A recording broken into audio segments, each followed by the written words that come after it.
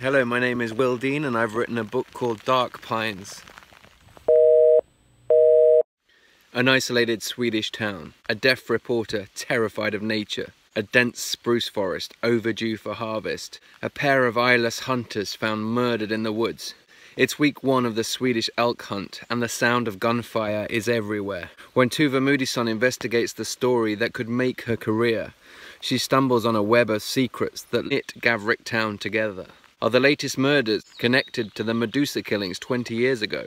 Is someone following her? Tuva must face her demons and venture deep into the woods to stop the killer and write the story, and then get the hell out of Gavrick.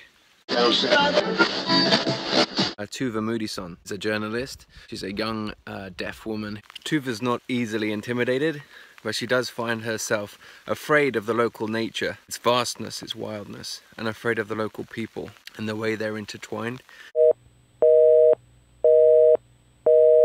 She wants to do a good job, but at the same time her mother's close by, her mother's dying, her mother and her do not get on at all, but she feels a responsibility because her father's already passed away.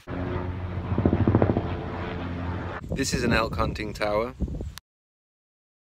These are dotted around all over Sweden, all over the forests. I stumble upon these all the time when I'm out in the woods. Hunting towers I never knew existed, that are well camouflaged.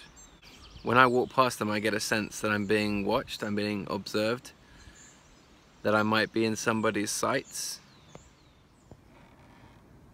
Dark Pines is Twin Peaks meets Broadchurch. Stephen King's Needful Things meets Gillian Flynn's Sharp Objects. I really hope you enjoy the book.